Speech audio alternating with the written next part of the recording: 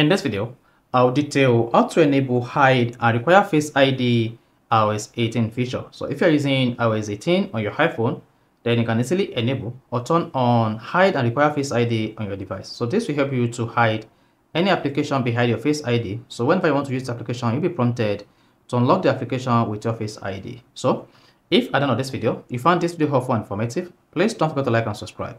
Now, to enable hide and require Face ID on your iPhone on iOS 18, locate the application you want to hide and then require Face ID to open. So in this case, let's say I want to hide and require Face ID for the WhatsApp application. Just press and hold the application just like this. Then you should see the app menu as it pops. Then click on require Face ID.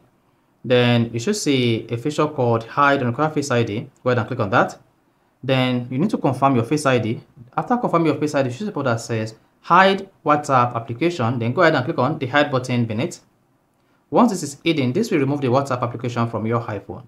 However, to see the WhatsApp application on your iPhone, just come back to your app library, scroll down and click on hidden, confirm with your Face ID, then go ahead and open the WhatsApp application. So this is how you can easily hide apps and require Face ID on iOS 18. If you found this helpful and informative, please don't forget to like and subscribe.